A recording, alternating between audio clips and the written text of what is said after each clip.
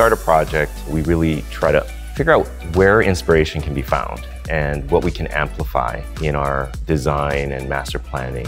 Our goal is never to create something new within something existing, but rather to create something new that feels like it's always been there and feels natural.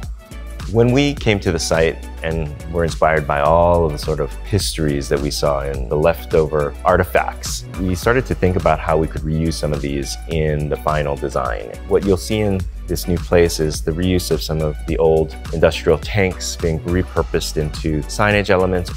I think our expectation of how people might experience coming to Echo Street West is to create multiplicity. What we were trying to capture was a diversity of ways that people could enter, whether it be as a pedestrian off the Beltline, walking or driving from the Georgia Tech side over Northside Drive, coming down Donnelly Hollowell from the surrounding neighborhood, really allowing for these entry points to feel natural. I would love people who visit Echo Street West to have a sense of wonder, be joyful in the sort of exploration of things. And the more visitors understand a place and a sense of place without understanding what we did, I think will be a sign of success, and that would make me happy.